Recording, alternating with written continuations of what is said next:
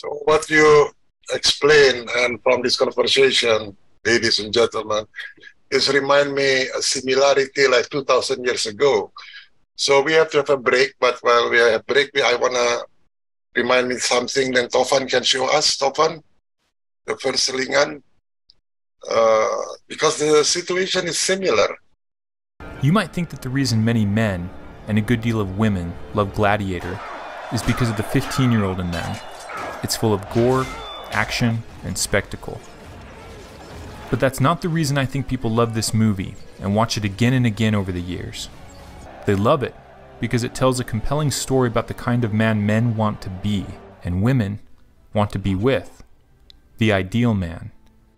Gladiator is about how the ideal man acts when confronted with the sometimes brutal and malevolent nature of our world. The name of the ideal man in Gladiator is Maximus. That's a fitting name, because he's man at the maximum. He's not just one of the classical archetypes of manhood, such as the king, the warrior, the magician, or the lover. He is a very satisfying combination of all the manly archetypes. In the opening act of the movie, we're presented with what happens to a man who lives life properly. We find Maximus on the tide of a great battle, and even more impressive than the ordered and capable army he commands is the moving way in which his men respect him.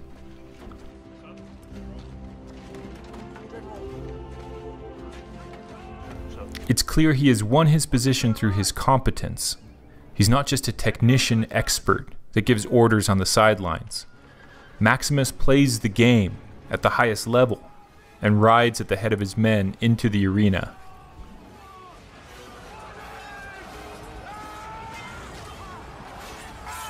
Maximus is the epitome of a gentleman. You cannot be a gentleman without being a man first, someone who can rip off heads in power and fury. But a gentleman then restrains that power to gentleness in order to respect his elders, women, children, and society. What Maximus touches turns to gold. The battle is won, and Maximus is the great man. They honor you, Caesar. It's for you, Maximus. They honor you. And the more we look, the more we find he's the great man because the way he lives is great. He doesn't want to be on the battlefield shedding blood. Back to barracks, General? Or to Rome? Home. The wife, the son, the harvest. Yet he is on the battlefield because he believes in higher ideals, and he lives a life of sacrifice to those ideals. He sacrifices to the political ideal, even in a world where the political ideal has become corrupted in reality. I've seen much of the rest of the world. It is brutal and cruel and dark. Rome is the light. Yet you have never been there. You have not seen what it has become. He sacrifices to the ideal of the home and the family. He sacrifices to the transcendent, the higher, and yet uncomprehended forces at play in the world that he has the humility to honor. Whisper to them I live only to hold them again. Ancestors, I honor you. And will try to live with the dignity you have taught me. What he does in service and duty to these ideals, and he lets everything else fall as it may. He is not interested in manipulating the world to his preferred outcome. He sacrifices the present to what is right, and lets the future consequences follow, with the faith that the future will be the best it can possibly be if he partners with, and sacrifices to, life in this way. And onto this type of man spills the favor of existence. Men want to be this kind of man. Women want to be with this kind of man. When the emperor, the god of the Roman Empire, needs a successor who will turn a corrupted state back to its ideal, he turns to Maximus. There is one more duty that I ask of you before you go home. What would you have me do, Caesar? I want you to become the protector of Rome after I die. I will empower you to one end alone, to give power back to the people of Rome and end the corruption that has crippled it.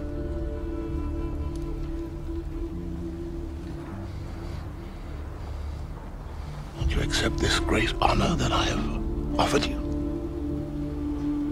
With all my heart, no. Maximus, that is why it must be you. And what of Commodus, the Emperor's real son? The Emperor cannot favor Commodus. Commodus is not a moral man. You have known that since you were young. Commodus cannot rule. He must not rule. Commodus and Maximus are not brothers by blood, but the story emphasizes their symbolic brotherhood. Rome salutes you, and I embrace you as a brother. While Maximus sacrifices, and his sacrifices bring him the favor of God and life, Commodus also sacrifices. Congratulations. I shall sacrifice 100 bulls to honor your triumph. Save the bulls. Honor Maximus. He won the battle. But Commodus's sacrifices are not of the same quality, and hence do not have the same results as Maximus's. Commodus yearns for the favor of his father, and the same kind of favor which life has shown to his brother Maximus. In essence, even Commodus wants to be Maximus. So much for the glory of Rome. But Commodus is blinded to the ways in which Maximus had to partner with life and sacrifice to life in order to curry its favor. Commodus believes that life can be manipulated according to his own terms, and he's willing to use any means to gain his ends. I would put to the whole world if you would only love me. This sort of manipulation is demonstrated throughout the movie through his relationship with his sister Lucilla, who he doesn't just love as a sister, but with whom he thinks he can twist the rules of affection and make her a sexual partner as well. Stay with me tonight. You know. Wow. So, these questions I will ask not to Ole, but to Mari and to Farah, because you are women. This said that this movie, a man with principle have to sacrifice, right? And he has to play the game of the highest of uncomprehended forces, but he has to spill the spirit of existence. So when Ole told the story, came to my mind, he's endangering not himself, but also the family, the wife. And my questions, why his wife wanted to do that? And you are two women, because in the movie it was answered, men want to live like this man, and women want to live with this kind of man. So I ask you, to both of you, do you think Ole showing that quality? And we have no doubt why the wife wants to stay with him. So the movie gives a resemblance of that. What do you think, Farah? You are younger, right, than Mari. Then after that, Mari have to answer. Okay. We're talking about you, Ole, now. It's actually a hard question. Since, well, I've been wanting to live a quiet and peaceful life since I was much younger. Yeah.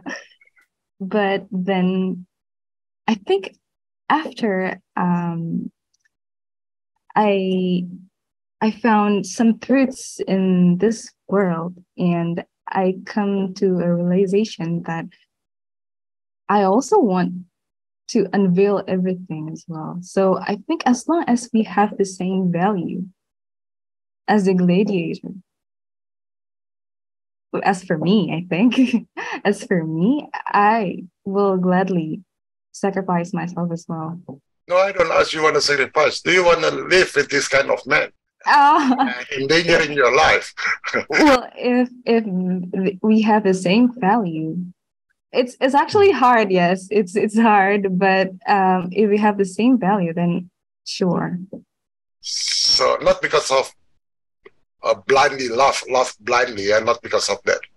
not. Because No. because of value, right? Because of the value, yes. So, Mary, what do you think? You're much more experienced in this life. Well, it's easy for me. You live with a man like that, you know. Yes, it's easy for me. It's unfair, but it's sorry. Yes, I am fortunate to have lived with a man who holds the truth as much as he know what the truth is, of what he believes the truth is, and he's in an academic term, he is a person who follow deontology but not utilitarian, philosophy of life. So if one is deontologist, it means that one would be fine and comfortable to be living in a prison, as Ole mentioned about. But if one follows utilitarian philosophy of life, then they would easily forget what the truth is, but then pursue whatever policies or whatever acts can be perceived by popular mass to benefit them. So if we think about how and where we live now in a modern political system, most political actors I know are utilitarian. So to answer your question, Richard, I have been fortunate to have lived with a husband who is deontologist, who take risks and who hold the truth as much as he can, or what he believes is the truth. Yeah, later I wanna only answer that, but what a crazy woman wanna live with this kind of man. Yeah, trust me. I tell you, it's not easy. It is not easy. Yeah, I would like to the woman behind that, Ole. Yeah. So, it's the courage. How what's the story? Is Farah says what value, but okay, like the situation with Mari a little bit different. But with you have no money, you have to struggle, they want to kill you, they do everything. The world is against you and she stay with you. So what power she has then? You have to learn from her. You learn from her? Sorry? Did you learn from her something? Yeah. The perseverance. So I learned a lot because I used to be scared of kids. I used to not be very good at relationships, and she sort of showed me that even though you can have problems in a relationship, that it doesn't mean that it's over just because the problems can be really serious. She has really showed me, persistence and that she doesn't give up. She is a strong lady. And we have affected each other in mostly positive ways, both of us. And so she has also stepped forward now. She's got a website called Awake and Unite, and she has a newsletter she sends out. It's really an interesting newsletter, I think, myself. So please check it out. But also my daughter and her has started a podcast called Who Knows, where daughter and mother talks about everything from, you name it, anything. The Who Knows podcast, because it is like, who knows?